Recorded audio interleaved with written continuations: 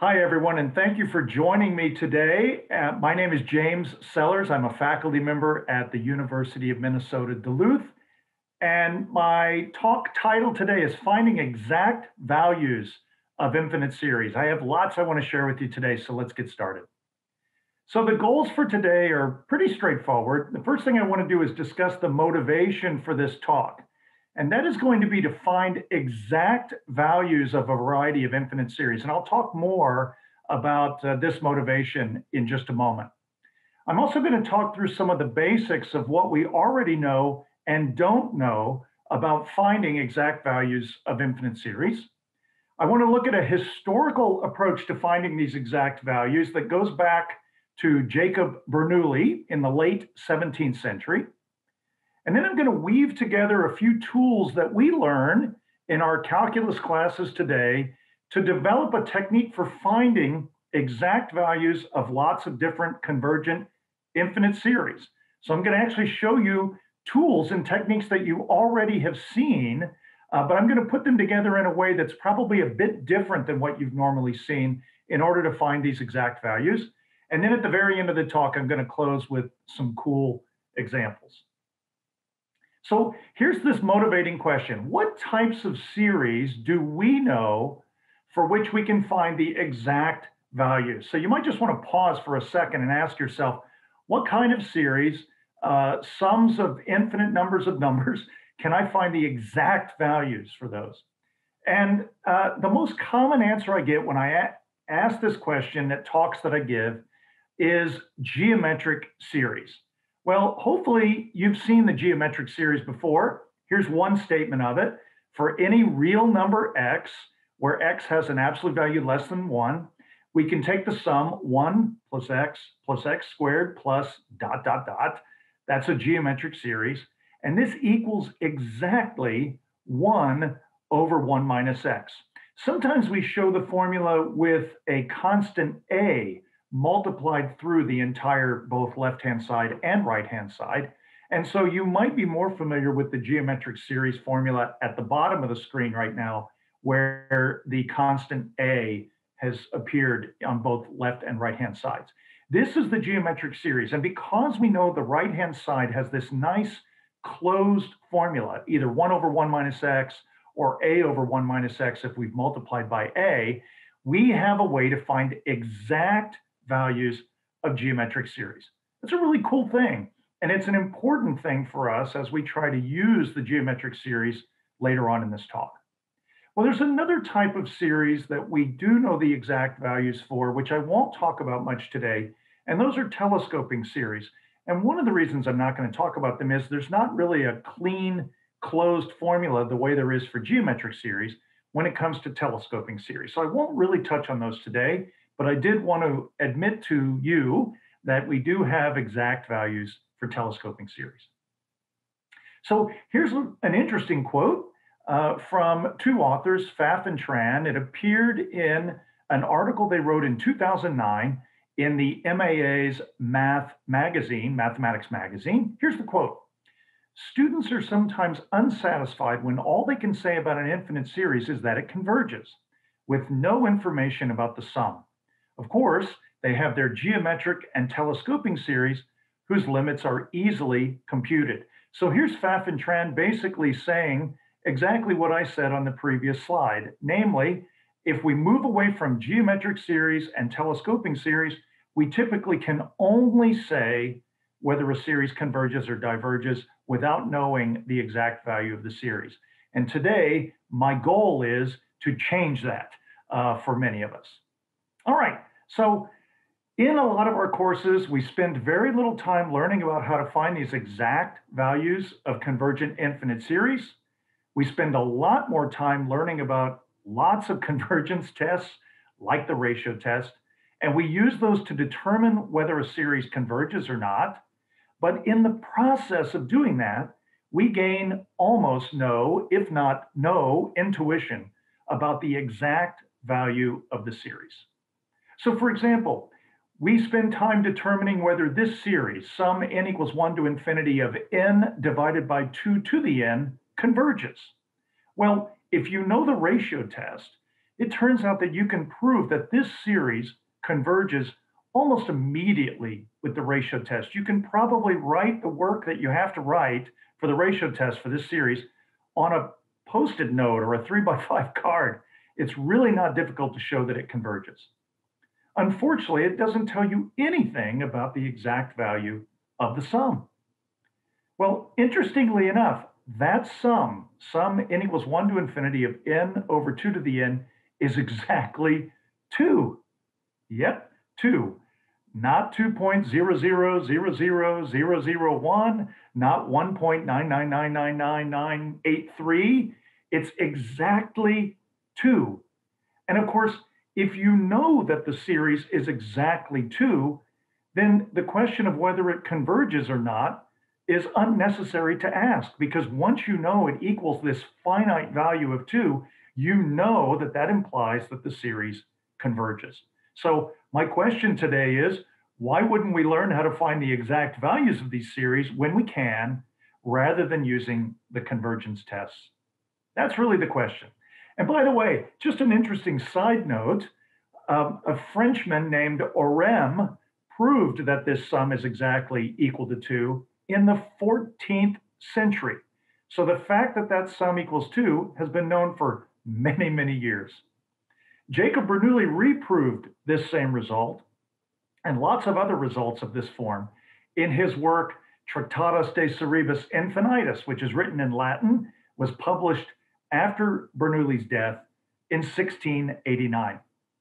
And the fact that Bernoulli knew that this sum was equal to 2 can be seen in the following table that comes from Tractatus de Cerebris Infinitus.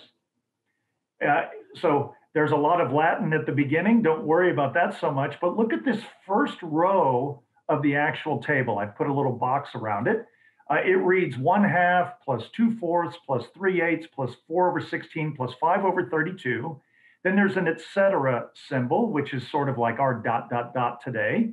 And then his equal sign looks like a bit of an infinity symbol with a piece missing from it. And then on the very right side of that line, you see 2. This is exactly the sum we've been talking about, and it shows that Bernoulli knew that it was equal to exactly 2. So I'd actually like to take a few minutes today and show you Bernoulli's approach to finding this exact value.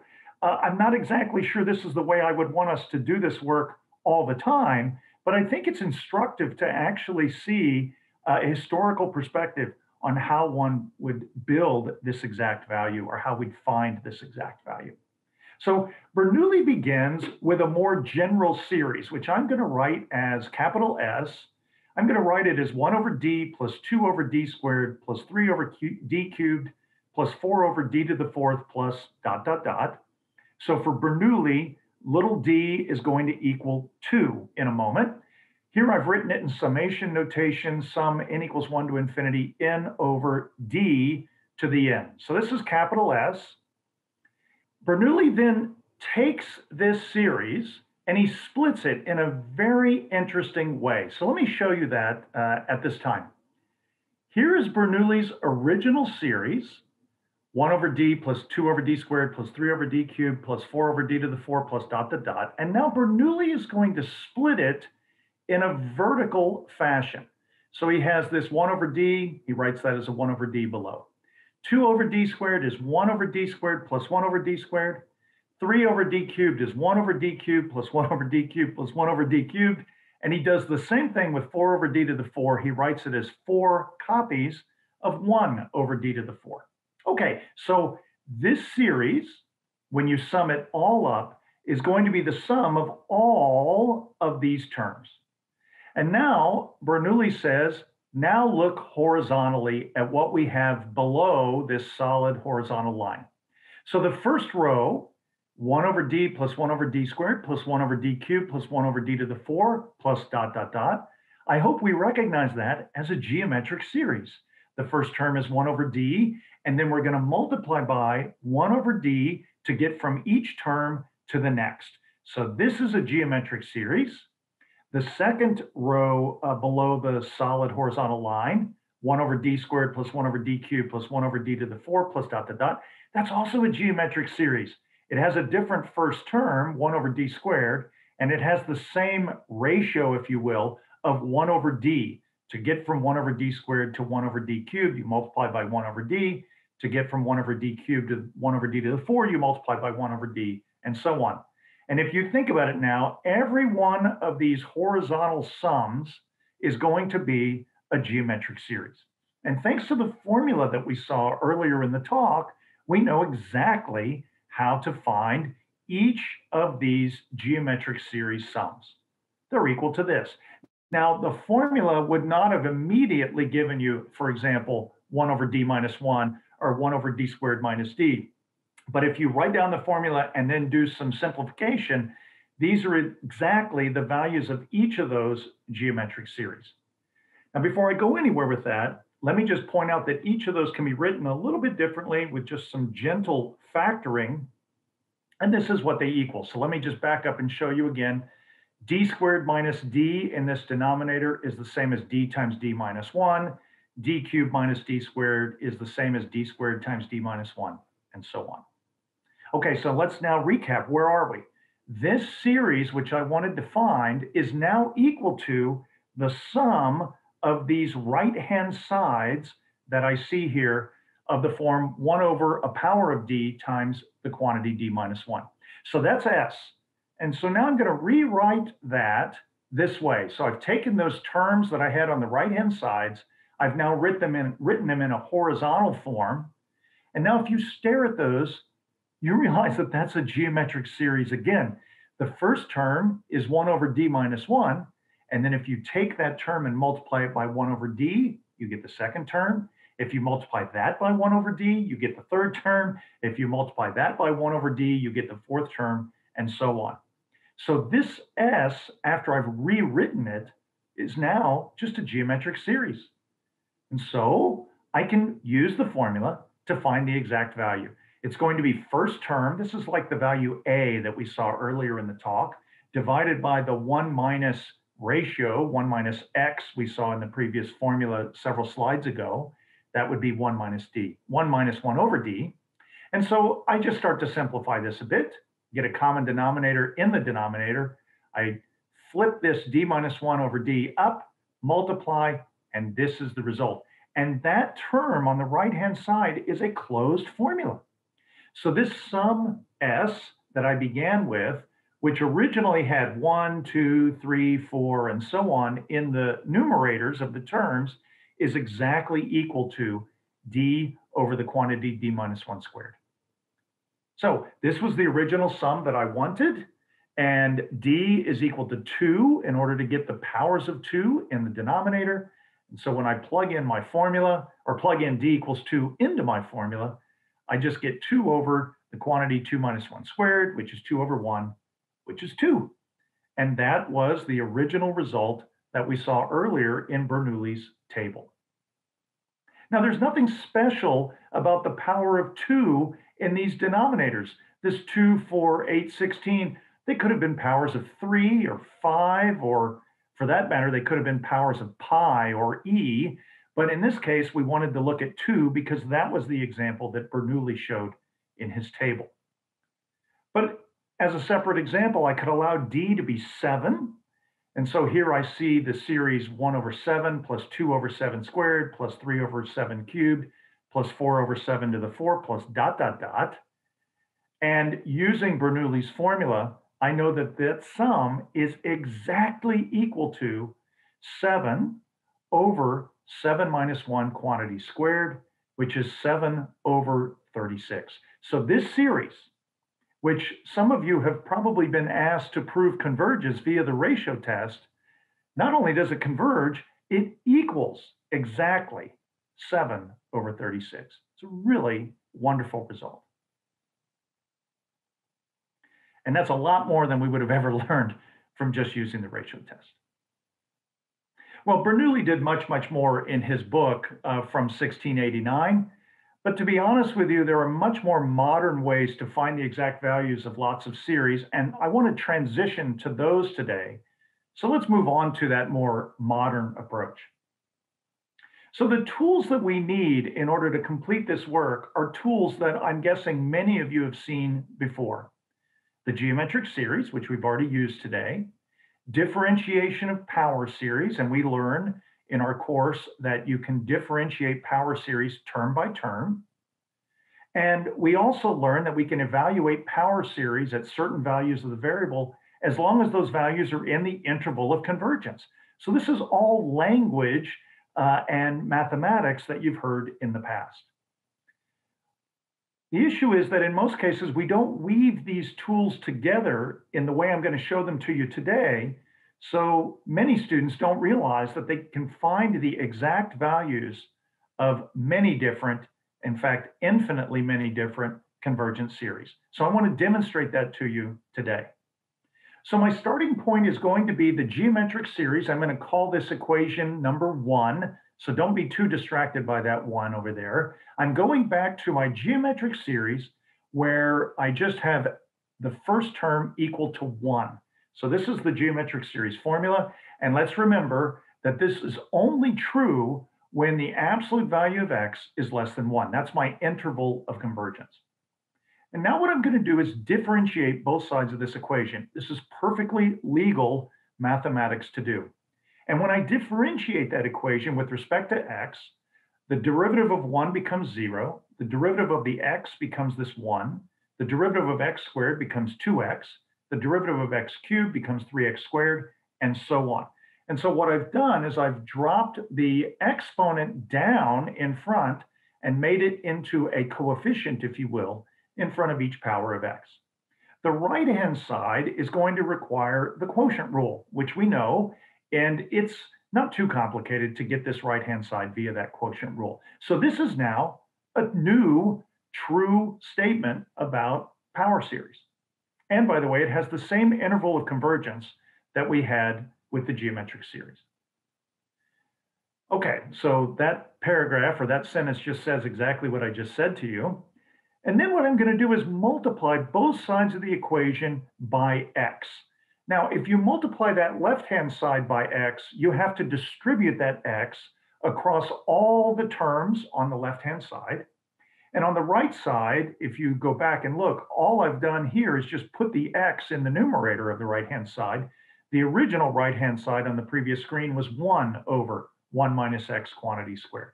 So I've multiplied that previous line by an x on both sides. I'm going to call that equation 2.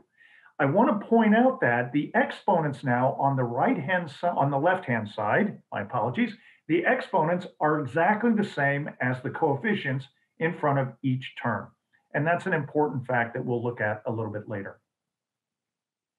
Now, I didn't alter the interval of convergence. And so now I'm allowed to plug in any value of x that I want as long as that value of x satisfies absolute value of x less than 1. I can plug in anything for x here that I want in that interval of convergence. So for example, I'm going to evaluate this equation line at x equals 1/2.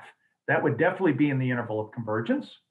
And when I do that, the 1/2 squared, 1/2 cubed, 1/2 to the fourth is going to put powers of 2 in the denominators of each of these terms. And I'm going to end up with this series on the left. And that is the same series we were looking at from Bernoulli a few minutes ago. Now x is 1/2. Remember, my right-hand side is x over the quantity 1 minus x squared. I plug in 1/2. I plug in 1/2 for x there. I start to simplify, and I get 2. And we already saw a moment ago that this series equals 2. But this is now a modern way to see how to find that exact value of 2. This is exactly what Bernoulli had done in 1689. And there it is again in summation notation. I always think it's good to see that notation as often as we can. Now, again, this is much more helpful than the ratio test, which is only going to tell you that the series would have converged.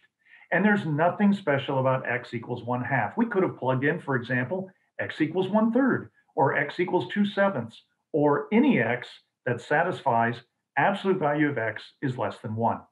So let me show you what you get when you plug in those values, x equals 1/3 and x equals 2/7, into this series, into this power series statement.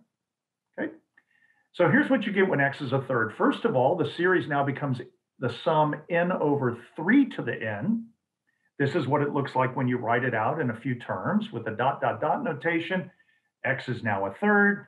You plug in those values into the formula and do a little simplification, and you get 3/4. This series is exactly 3/4.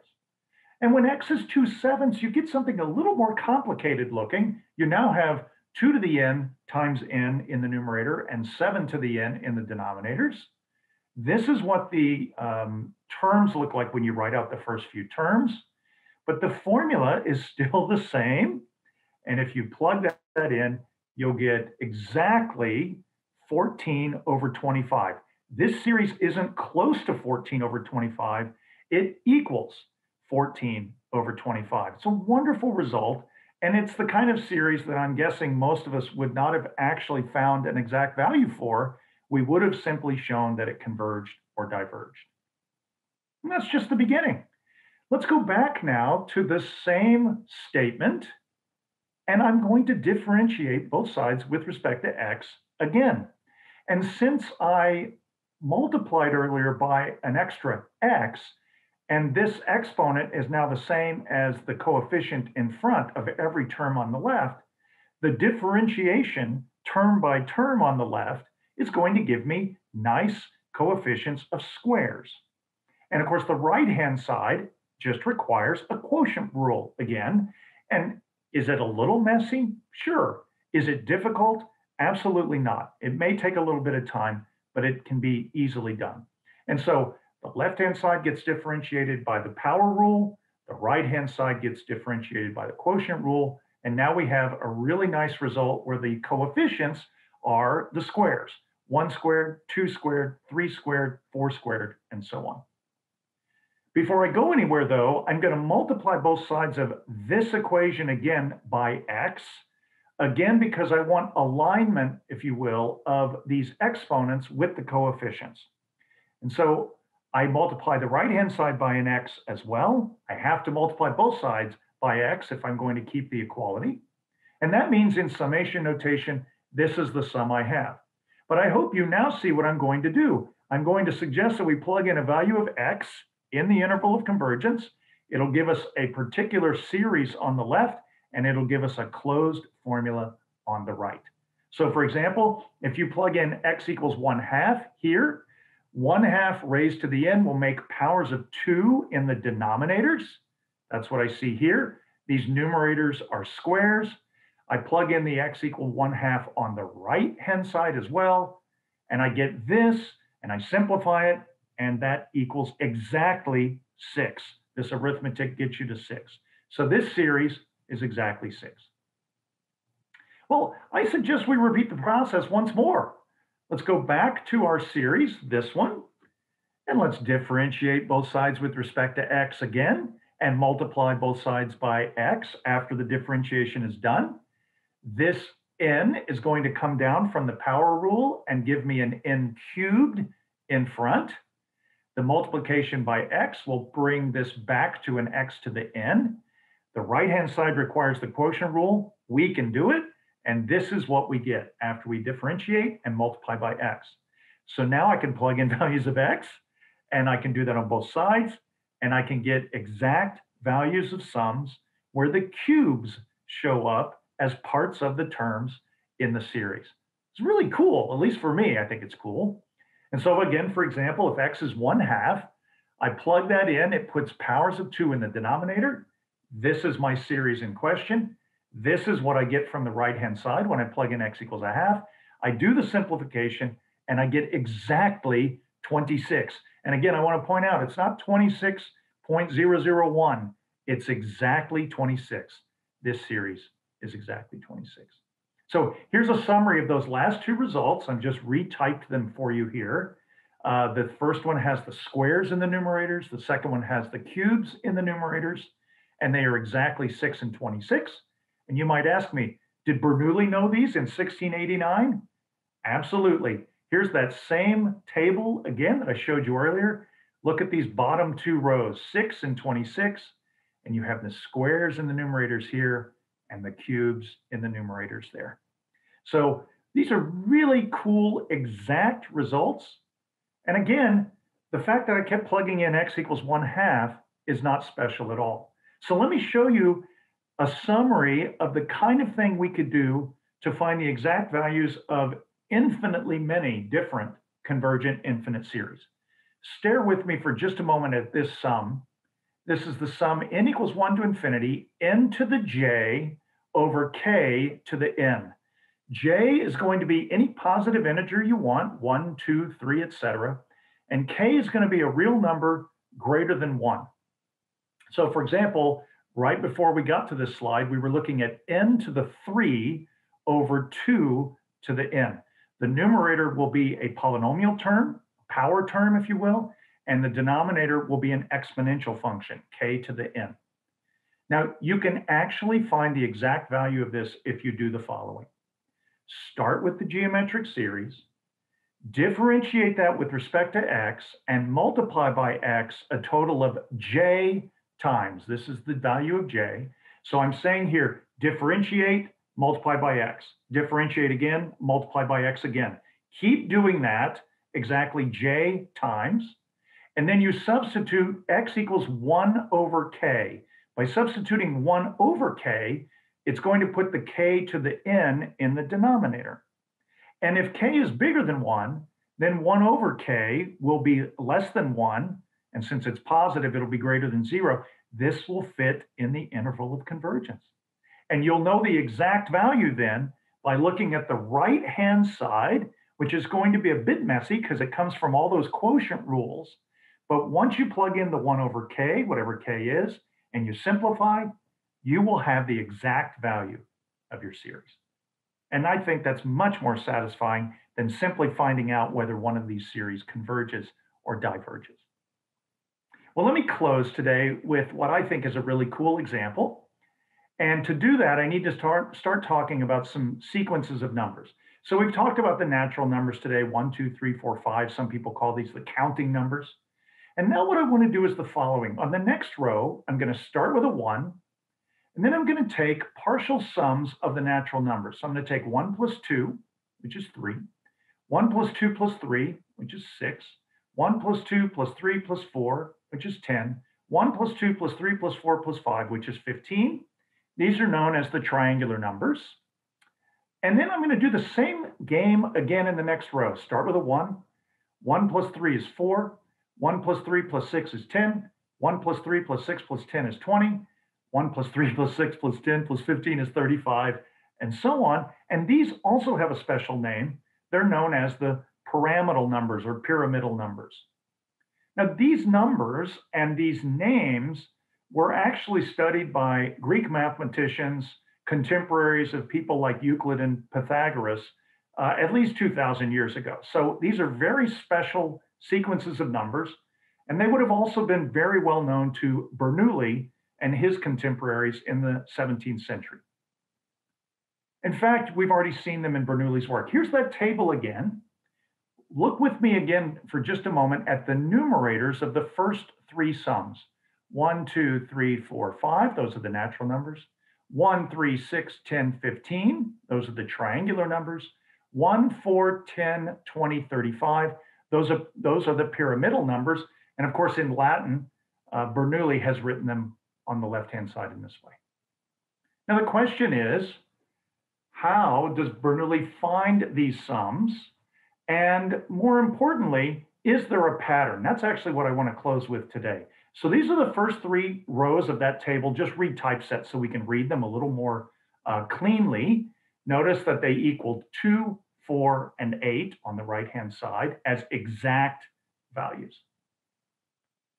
Now, the question I have for you is, what's the next obvious series that Bernoulli might have wanted to study if he hadn't stopped where he stopped? Well, remember, the numerators here were used to build the numerators of the second row by partial sums, and the numerators of the second row were used to build the numerators of the third row. If we used the same logic, the numerators of the next row would be 1, 5, which is 1 plus 4, 15, which is 1 plus 4 plus 10, and so on. So these would be the partial sums of the previous numerators. And you might ask yourself, does that series have an exact value as well? And it does, and it's equal to 16. And now it is not a surprise or a coincidence that these numbers, 2, 4, 8, 16, are following a really nice pattern. They are the powers of 2. And if you were to do the next series again, you would get the next power of 2, and so on. You can continue to calculate these as much as you want. They will always be these powers of 2. And the proof basically is to start with the geometric series and take derivatives, but you don't take the derivative and then multiply by x and take the derivative and multiply by x. You start with the geometric series in this case, and you take a derivative with respect to x, and then you take another derivative with respect to x again immediately. And you keep doing the derivative part first, all in a row. Then you multiply by the corresponding copies of x together. You need a little extra constant to throw into each one, just a number that gets multiplied in. You substitute x equals 1/2, and you get these results, 2, 4, 8, 16, and so on. So this gives us another example of an infinite family of exact values of infinite series. And these are available using the tools that you learn in your AP Calculus class. And I think that's a really, really cool thing. Well, I hope you've enjoyed learning about these exact values of infinite series. I hope you'll use some of these tools in your own courses. And I thank you very much for joining me today.